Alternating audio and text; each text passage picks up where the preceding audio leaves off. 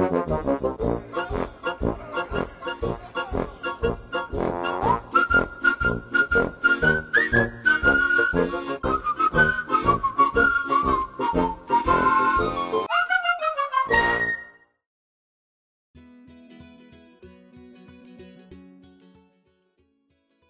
upon a time, there were 3 bears. Great big Daddy Bear, middle-sized Mummy Bear, and teeny tiny Baby Bear. They always had porridge for breakfast. One morning, their porridge was much too hot, so the 3 bears went out for a walk while it cooled down. A little girl called Goldilocks was walking through the woods too. When she came to the 3 bears' cottage, she peeped in through the open window. She said, "Porridge! It smells so yummy. It will fill my hungry tummy." In through the window she climbed. Goldilocks tasted Daddy Bear's porridge. "Yuck!" she said. "Too salty." Next, she tried Mummy Bear's porridge. "Yuck!" she said. "Too sweet." Last of all, she tried Baby Bear's porridge. She said, "Just right." She ate it all up, right to the very last drop. Goldilocks tiptoed further into the cottage and spied 3 chairs. "I think I'll sit down," she said.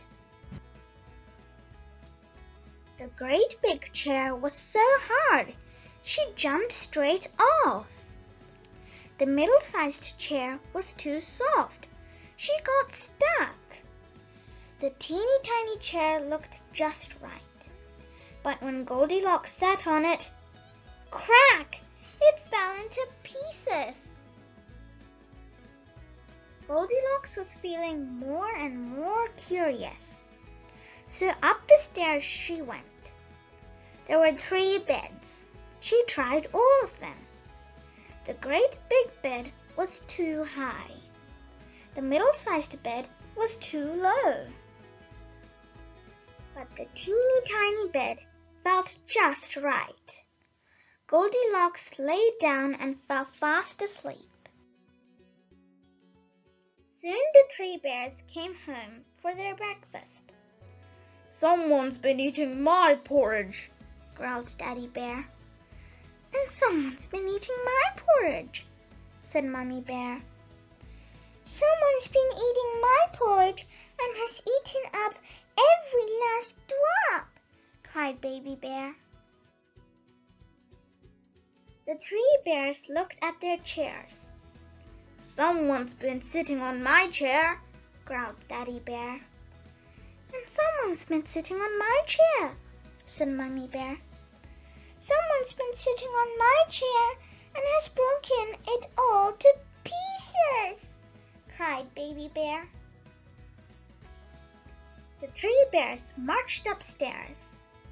"Someone's been sleeping in my bed," growled Daddy Bear. "And someone's been sleeping in my bed," said Mummy Bear. "Someone's been sleeping in my bed and she's still here," cried Baby Bear. All the noise woke Goldilocks. What a fright she had when she saw the 3 bears standing over her. "Oh," she cried. "Oh, oh, oh." Goldilocks jumped up, scampered downstairs, and went as fast as she could out of the 3 bears' house. She never went back again, and the 3 bears never again left their window open when they went for a walk in the woods.